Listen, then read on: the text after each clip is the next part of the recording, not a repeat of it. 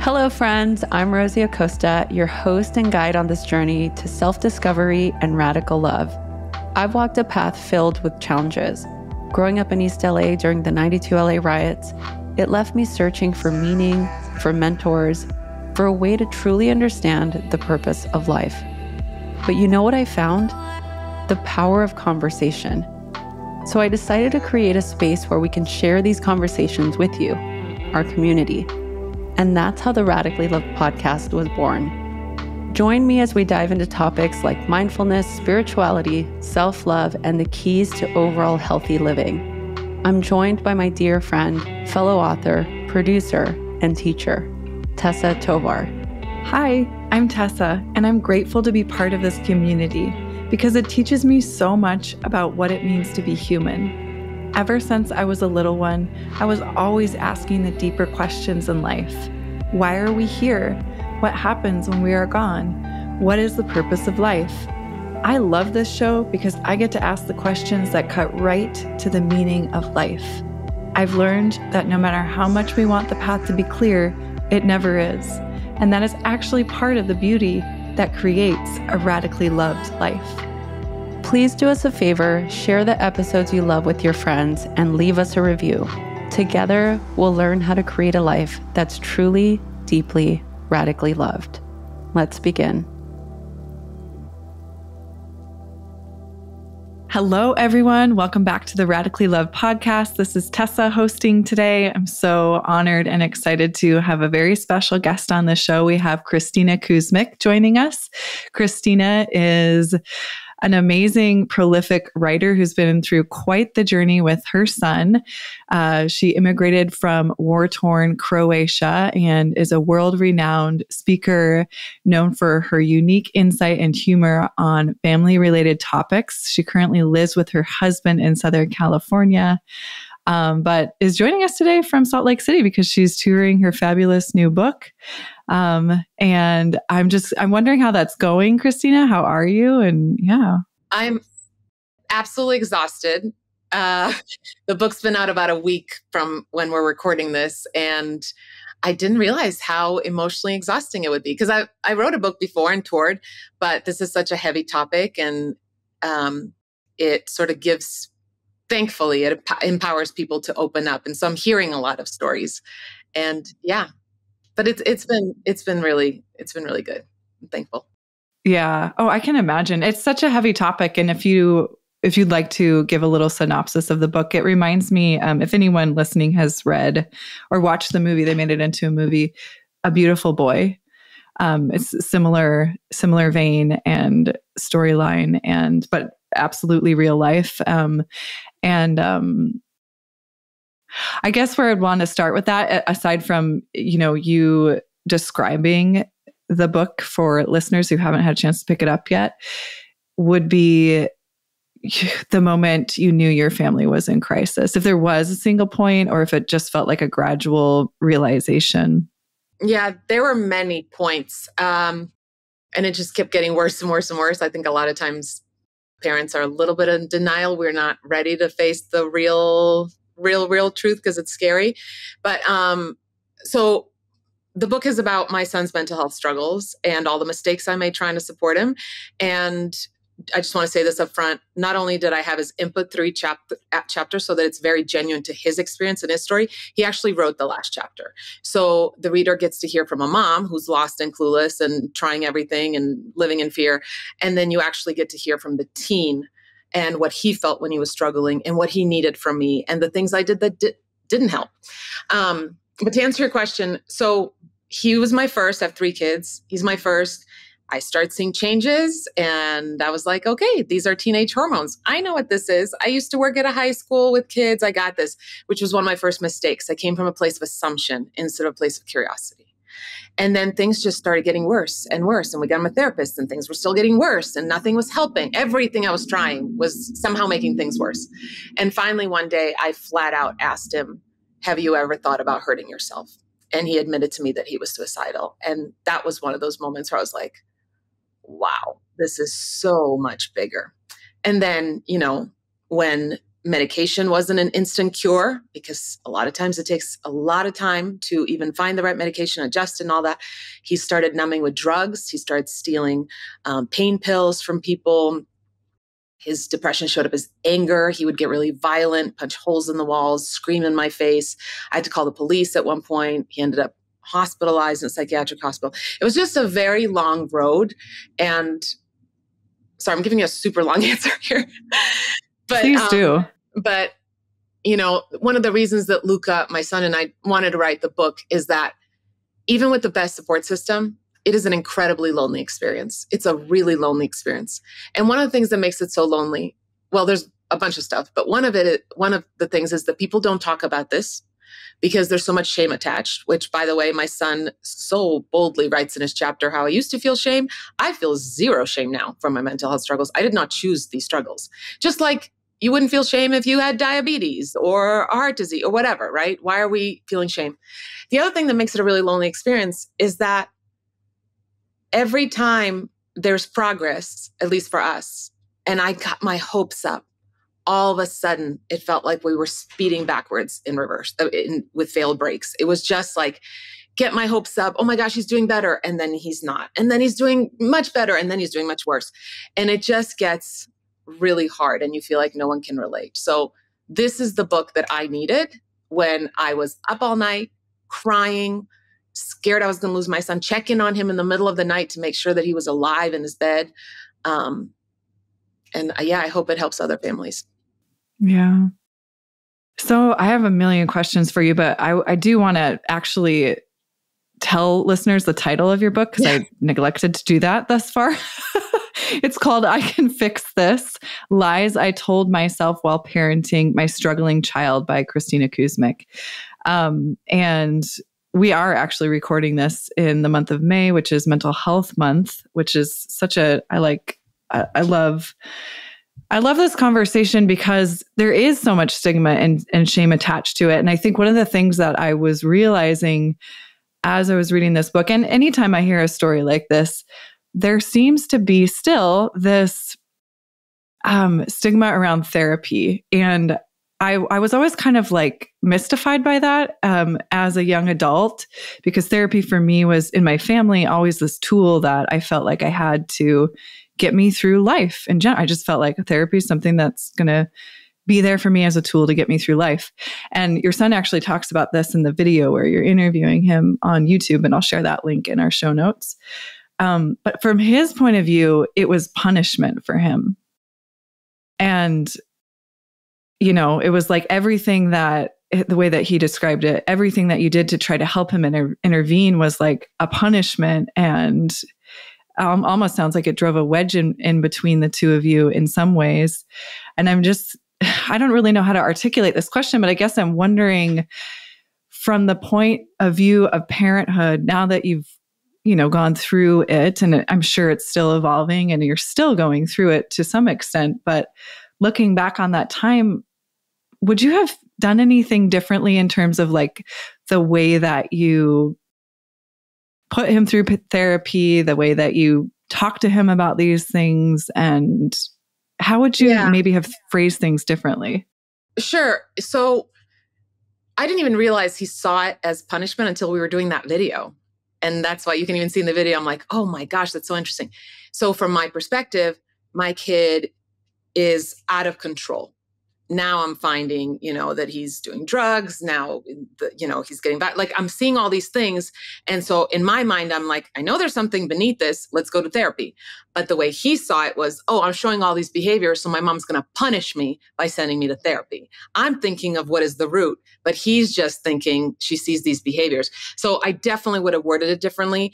I would have, first of all, started way earlier. The minute I saw some changes, again, if I'd come from a place of curiosity instead of assumption, I would have sat down and gone, hey, is there someone that maybe you'd be open to talking to that's not me?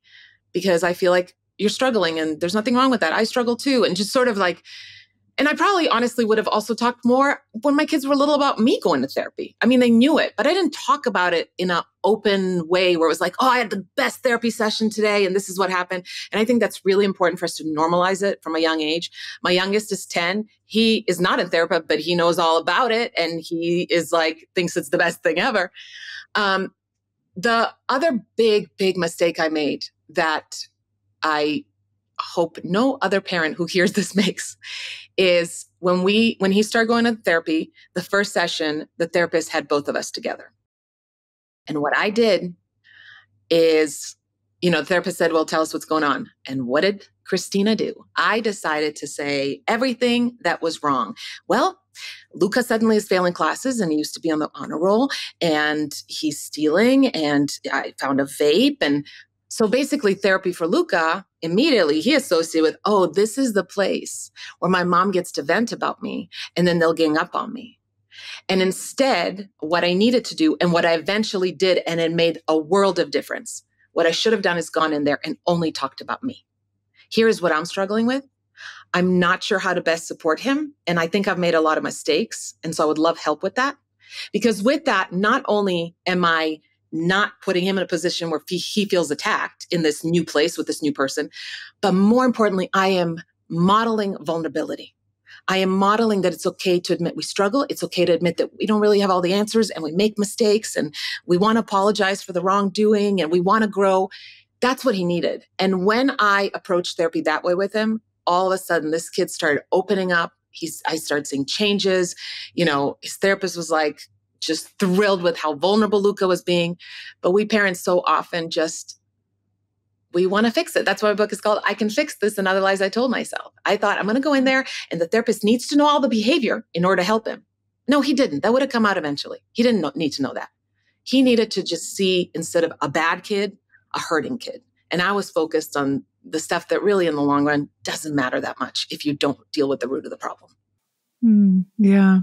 I always think about this and I'm not a parent myself necessarily in terms of like, I haven't birthed a child, but we do have my nephew who lives with us, who's going to be 23 this year. Oh my gosh. Wow. He's lived with us since he was 15. And my husband and I both have always been really open about therapy with him. I don't see his behavior it seems to me sort of normal, although he does talk about being depressed and lonely sometimes. And when I bring up therapy to him, he's very, very resistant to it. And I don't want to force it on him. But I'm curious if you think from that lens, if there's any other way, we parents who want this to be a tool for our kids, we want it to be normalized in a way that's like not so scary and not seen as a punishment. How might we have that conversation initially with our kids? Again, every family is different. Every kid is different. So what works for one won't work for another, right? But I would highly suggest, instead of it being, hey, would you like to try therapy? Or this is what I think you should do, saying, hey, we as a family, I would love for us to learn how to support each other better. What if we all saw a therapist? And then eventually can turn into individual therapy. But if you start as a group, it's less intimidating. And also, this gives you the perfect opportunity to model vulnerability, right? To model being raw, which is really hard for kids and young adults. And then the bigger picture, which is still going to take a lot of work, but this is one of the reasons my son and I talk about this openly, is we have to get rid of the shame. We have to get rid of the shame. Because I use this example a lot. When my kid started feeling pain in his lower abdomen, he came and told me right away. And he didn't say, no, I don't want to see anybody for it. We went to the doctor. He had surgery. It was appendicitis. I posted a picture of him in the hospital because he gave me permission. And everyone was like, oh my gosh, I hope he's okay.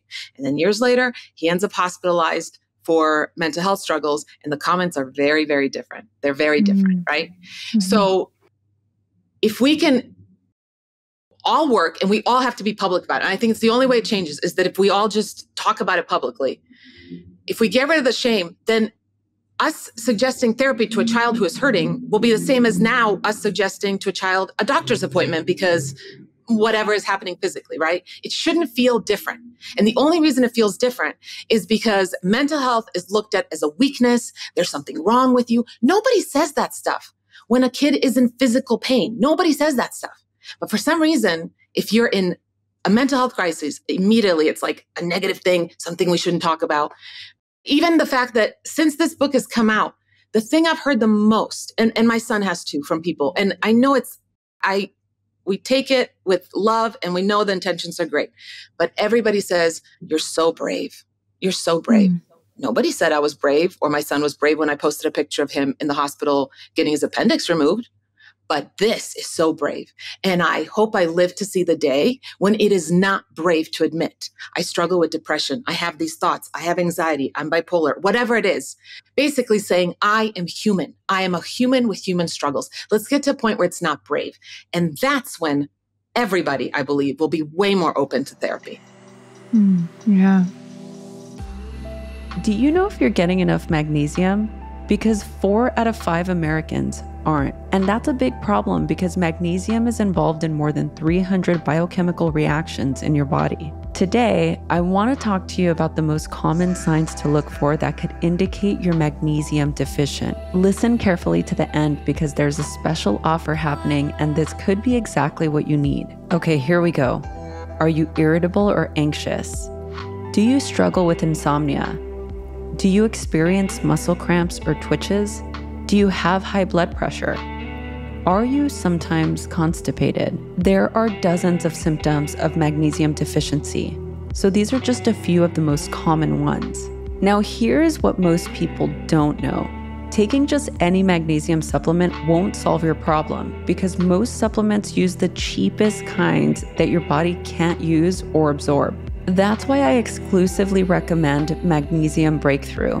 It's the only full-spectrum magnesium supplement with 7 unique forms of magnesium that your body can actually use and absorb. All Bioptimizer supplements are best in class. If for some reason you feel differently, you can get a full refund, no questions asked. They are so confident that they offer 365-day money-back guarantee. Just go to www.bioptimizers.com/radically loved. Use the promo code radicallyloved10. You can get gifts with your purchase. You can get 2 travel-sized bottles of Magnesium Breakthrough. Act fast. This is a limited time offer. Go to bioptimizers.com/radically loved and use the promo code radicallyloved10.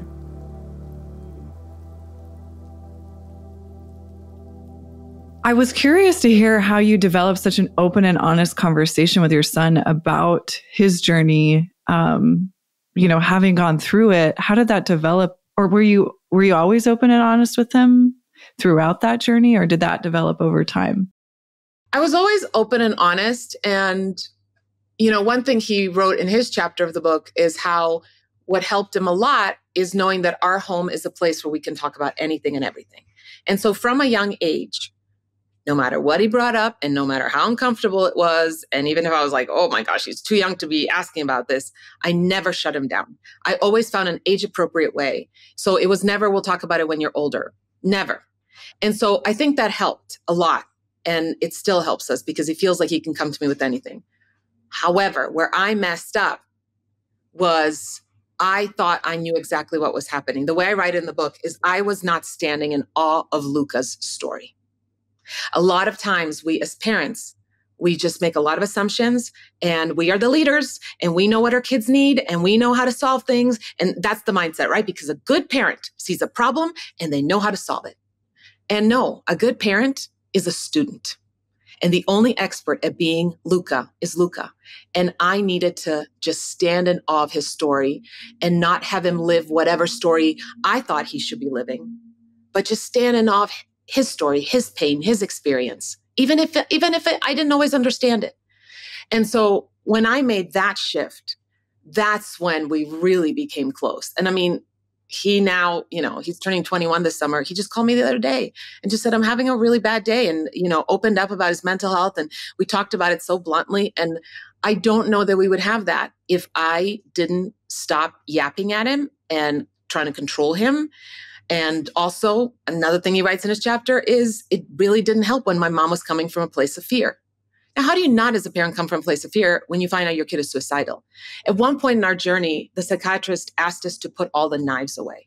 So I had knives hidden in the garage locked. And every time I cooked dinner for my kids, I cry right now, I had to go get a knife, use it quickly, wash it, and go hide it again. You can imagine that as a parent, you are living in fear. You're living in constant fear. And even if you're not saying things to your child that sound fearful, they sense your energy. And so I had to learn to sit in my fear, but not allow it to control me, not allow it to make decisions for me. It is not qualified for that job, not to let it lead every conversation. And that's a very, very hard thing to do as a parent. But if I'd continue just with that, oh my gosh, panicked mom mode, puppeteer, I don't know that he would be here, honestly, because he needed somebody who was willing to stand in awe of his story. I love that. Standing in awe of his story. Oh, you're making me emotional. So I'm going to try to ask you this next question without tearing up myself. The conversation around drugs, doing drugs, not just doing drugs to numb the pain. But what really struck me in your conversation with him was his question to you. If the only thing keeping you alive, Mom, was doing drugs, would you do drugs? I want to talk about that. I want to hear your perspective on that. And secondly, I also want to talk about drugs for the sake of regulating mental health. And I mean, I don't know what that part of the story, if at all, or the journey, if at all, is in use today, but I'd love to hear your thoughts on that. Sure. So basically he, again, like I mentioned before, when, psychotropic medication was an instant cure, he started doing drugs. It started with weed, but it was stuff he was getting from school, and it was always laced with something, and it would really mess him up. In fact, I write in the book how I get a phone call and email from the school one day. Everybody got it. It was like an automated thing saying that 2 girls had seizures and were taken to the hospital because they smoked weed that was laced with something. And I afterwards approached him. I was like, "Oh my gosh, Luca." And he was like, "Yeah, I get the stuff from the same person. It's not a big deal." Like nothing was a big deal. And a lot of parents with teenagers know, "Mom, you're being dramatic. Nothing's a big deal." And then he started stealing pain pills, and there was a lot. But he ends up hospitalized in a psychiatric hospital, and straight from there, he's in a residential program. And we're sitting in a therapy session residential program, and we're much closer now. Therapy has been helpful. His time away has been helpful for him to just focus on his health. And he says to me in this therapy session, "Hey, Mom, I know that one of the problems with our relationship is that I was lying to you, and I don't want to do that anymore. I want to be completely honest. And I just always want to be honest with you." And I'm thinking, oh my gosh, look at the progress we're making. This is amazing. And he said, "So this is me being honest with you. As soon as I get out of here, I am going to go back to doing drugs." And my heart just sank. And I was like, what is happening right now? I thought we were making progress. Where is this coming from? And so I just stayed calm, and I said, "Luca, I'm never going to approve of that. I'm not going to approve of you using drugs to numb." And we just kept going back and forth, back and forth. And then all of a sudden he started sobbing. I mean, shaking, sobbing, the 16-year-old boy just sobbing. And he finally said, "Mom, if the only thing keeping you from killing yourself was being high, would you do drugs?" And I was honest with him. And I said, yep. If that was the only thing that would keep me from killing myself, I would. But I have to believe there's another way. And it took a while. And I write in the book how he did make a decision eventually to quit everything. And, he doesn't think of himself as an addict. I don't think of him as an addict. I think just like a lot of people, you go through a hard time. I have a friend who went through a divorce and drank too much, right, to deal with the pain. People choose different things. Some people cut, some people gamble. We find our poison, right, that we use to numb. But he will tell you himself, he would not have been able to get better if he didn't give up drugs at that point. Everything. He gave up everything at that point. No alcohol, nothing. Because he was numbing. And you can't heal if you're numbing. You can't heal. And so he needed to allow himself to feel, and he actually got worse after he stopped because, well, now he doesn't have his quote unquote medicine, right? Now he's even more aggressive. He's more violent. He's more depressed. He's more suicidal. And as a parent, you're like, oh my gosh, what do I do? Do I want the kid on drugs and at least like somewhat functioning, or sober and not functioning? It was such a crazy roller coaster ride for all of us.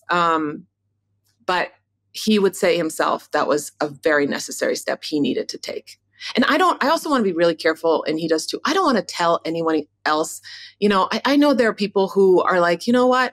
I use whatever, whether it's a glass of wine or whether it's weed or whatever. And it just helps me realize I'm not here to tell you what to do. I'm not here to judge. And we're not here even to give advice. We're just here to share our story. Yeah, I think that's a really important note to make. So thank you for saying that. I wanted to go back to something you said prior to this, which was, your thoughts around if I had continued to lead this journey with my son from a place of fear, he might not have made it. So I want to discuss the importance of prioritizing yourself while supporting your child, and what sort of self-care rituals, routines, tools did you lean on during this journey? And maybe you still do. Yeah. So it's interesting. In my first book, Hold On But Don't Hold Still, that came out in 2020, I have an entire chapter called The G Spot, referring to guilt, not the other G spot.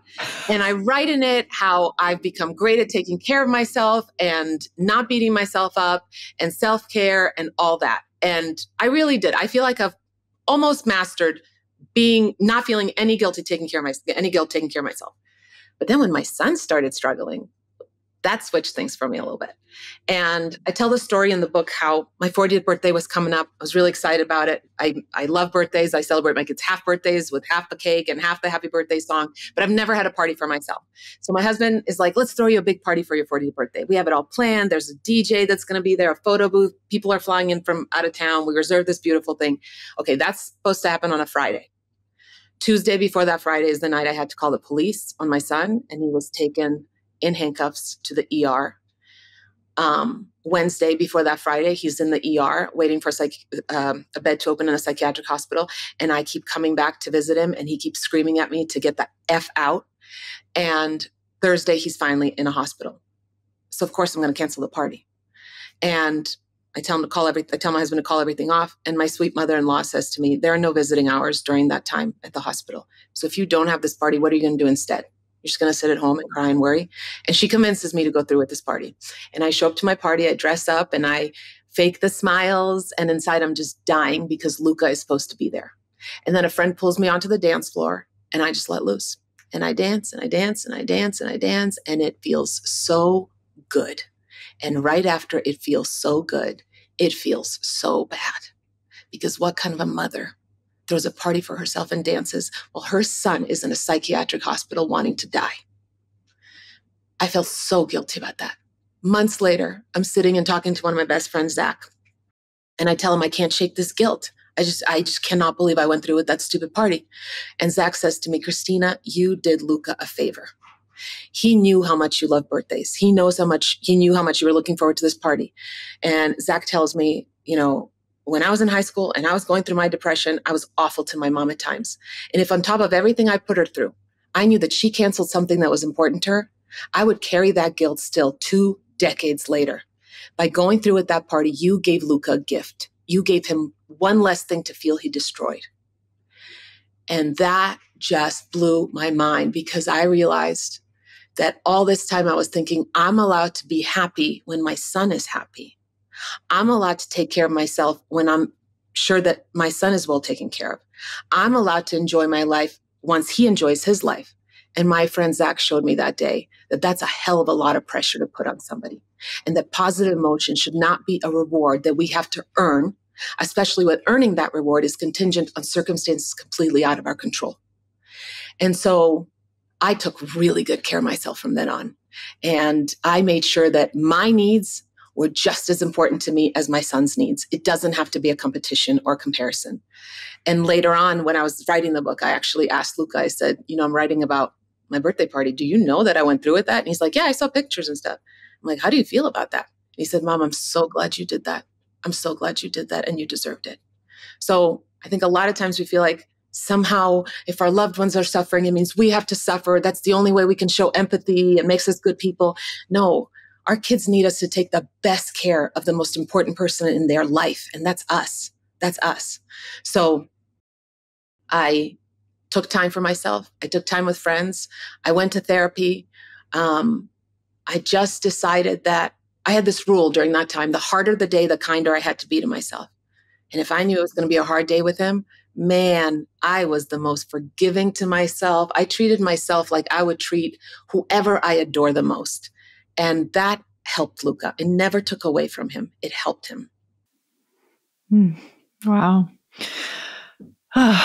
So calling the cops on your son, I think this is something you said in the video, and also maybe it's in the book, or maybe I'm mixing them up, but I think that was a tool that somebody recommended that you lean on, if I'm remembering correctly. Would you mind talking about that? Yeah. So I can't remember how long before that night when I called the cops on him, Luca got really aggressive with his dad, and he was basically mad because we took his drugs away. That was always like what would cause the violent outbursts usually. And he was in a really suicidal state, and he ran away.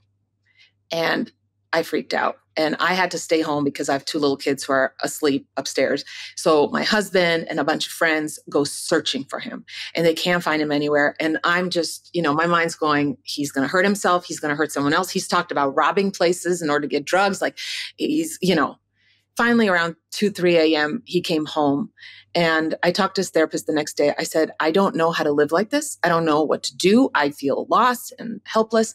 And the therapist said, Kristina, if you find yourself in that situation again, and he's in danger or he's putting anyone else potentially in danger, you got to call the police. And the night I called the police, things got really out of hand. They got really out of hand. And I felt like I felt like I didn't have another choice. And at the time I was like, I don't know if I'm going to regret this. I don't regret it. And in fact, Luca says himself, he needed to be taken and put in a psychiatric hospital. The police was like, they saw the scene because there was a lot of violence. There was glass all over the floor, and he had tried cutting himself with the glass, and so there's blood on the floor. So they were like, you need to file charges. And I just decided to trust my gut. I said, my son does not need a punishment right now. He needs help. He needs help.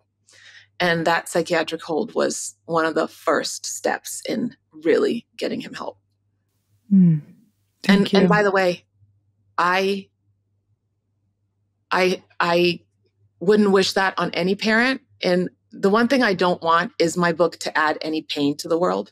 So if you as a parent have a kid who's struggling and you didn't call the cops, or you made different decisions than I did, please don't blame yourself, because this is out of our control. There are so many reasons. There are so many mistakes I made that could be the reason that Luca is not here, right? He just happens to still be here. And so much of that was out of my control. So I don't want any parent to listen to anything I'm saying, especially if they've lost a child, and go, if I just did that thing she did. No, because that wouldn't have necessarily saved your kid. So just want to say that. I don't want to add any pain into the world. Thank you. I wanted to hear more about, you're kind of maybe speaking to this already, but some parenting myths that, you would want other parents to have in their toolkit. Are there any other parenting myths that you want to call out? Sure. We just talked about good mothers are selfless. I hate that one. Selfless means having no concern for self. Also, I was raised where a parent is a leader and they make decisions and they know how to fix everything. And what I realized is that attitude caused so much self-hatred for myself, because if you think you can control something, then when things don't work out the way you want it, guess whose fault it is? It's your fault, because you were supposed to know how to control it. And what I realized is that I needed to connect more than control. I thought I could do both. You can't. You cannot control and connect at the same time. And I get that the fear and all of that and pressure from society, a good mother wouldn't have a kid talk to her like that. And a good mother wouldn't have her kid, hauled off by the police. And like all that pressure and judgment puts us in this mode of like, I need to figure this out and fix it. And it wasn't until I stopped trying to fix him and worked on fixing the unhealed parts of myself I was bringing into parenting and focusing on just connecting with him and standing in awe of his story, that things really started to shift. So I would start asking myself, instead of what can I do for Luca, who can I be for him? And I think that's a really important part of parenting. And now, even, he's doing better. Every day I will still, even when now I'm on the road, I'll text him. I'll ask him, is there anything I can help? Is there anything I can do to support you today, basically? And to me, it's a way of telling him, I don't know. I want to learn. I want to stand in awe of your story. I want you, if you're comfortable, to share with me what I can do. Let me be a student. Let me learn how to support you. Thank you.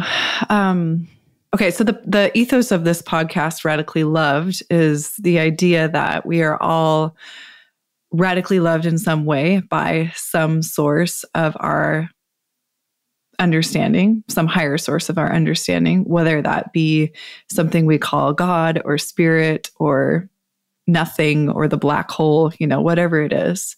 And Rosie will often ask a two-part question about, how do you feel radically loved or what do you radically loved? So I'd love to hear you answer that question. And then I'll have a follow-up question to that. It's interesting you asked this because just the other day, I asked my 10-year-old, he's my youngest, I said, what does it feel like to be loved by me? And he said, safe, like I'm wrapped in a cozy quilt. And I got really teary-eyed because to me, true love feels so safe. Not just safe from harm and hurt and pain and all that, but safe as in I am accepting you and you're accepting me in our full authenticity.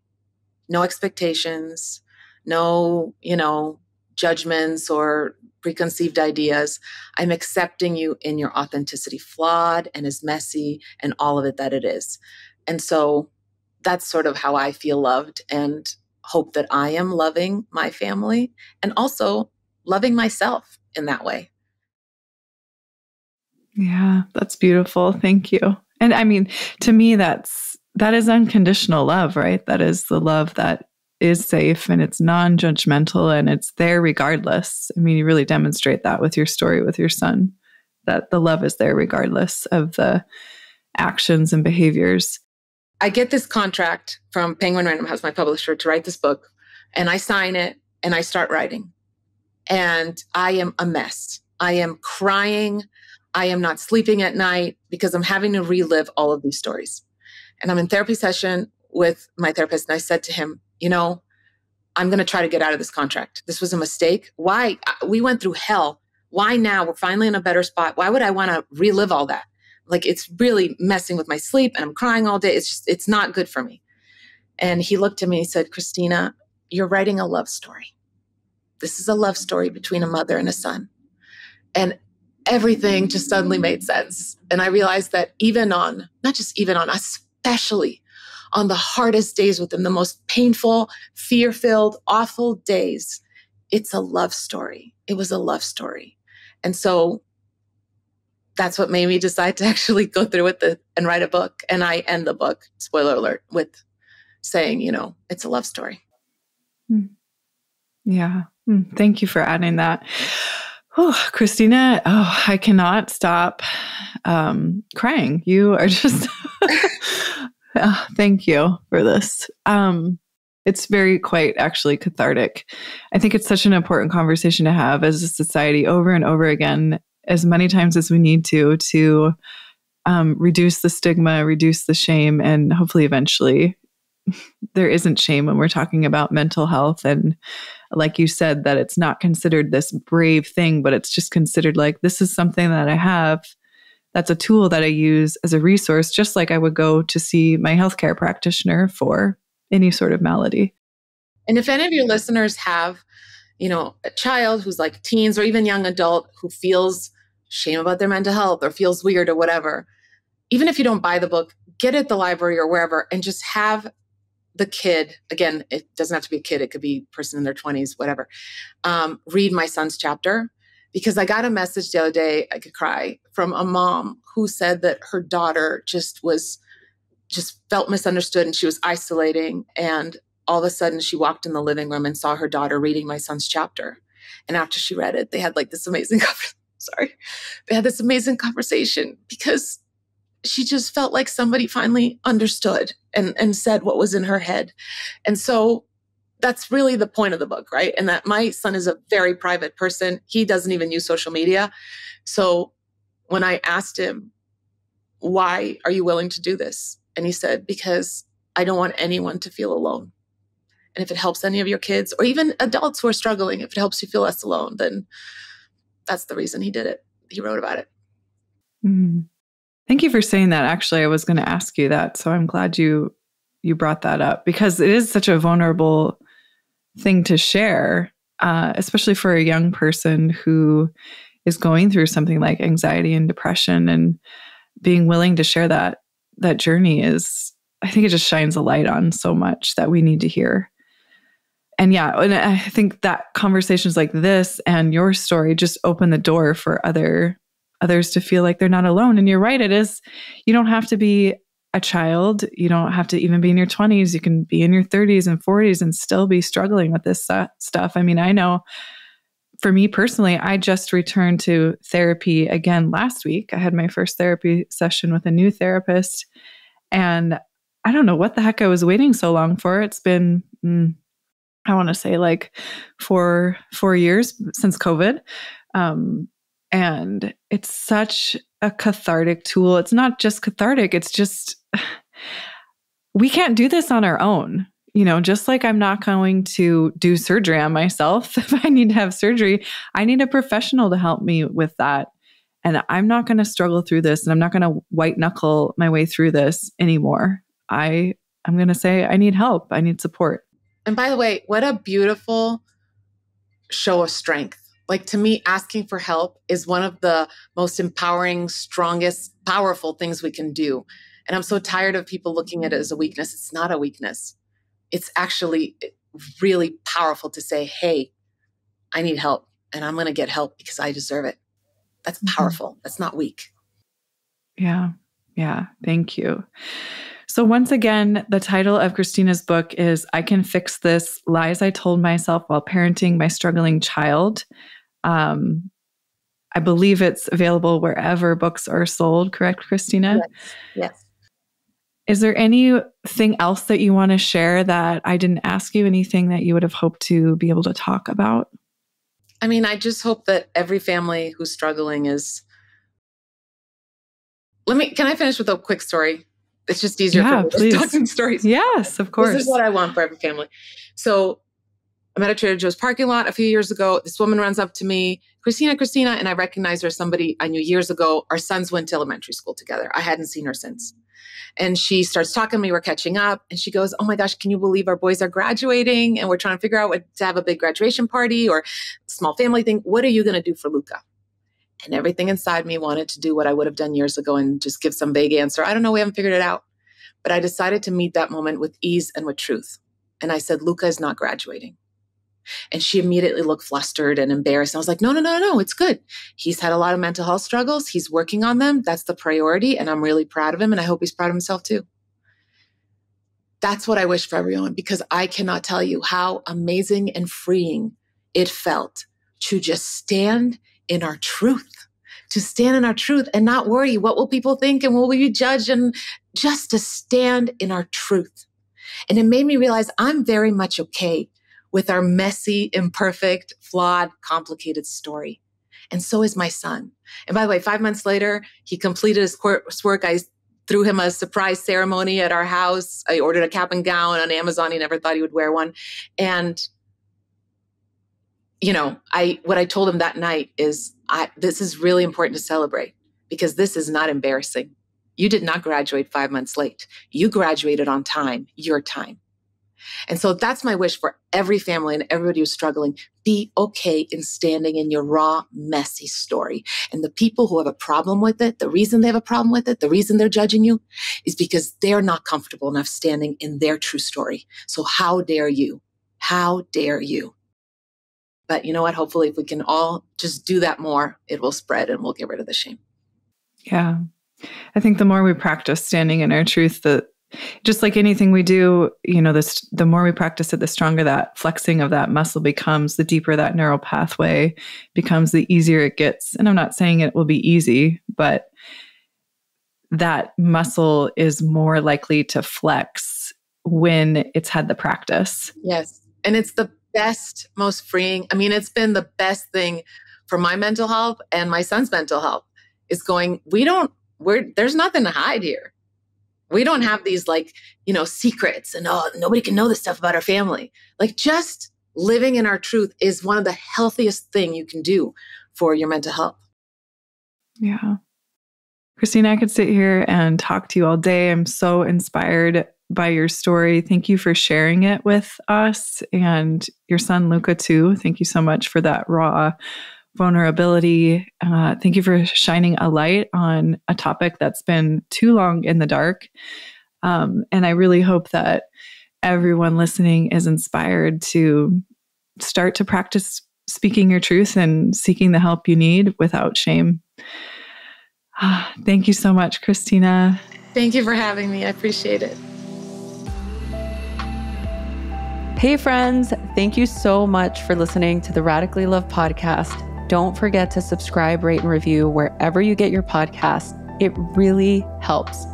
Also, don't forget to check out the Mindful Love Hub on Substack. This episode was produced by Tessa Tovar, music by DJ Taz Rashid.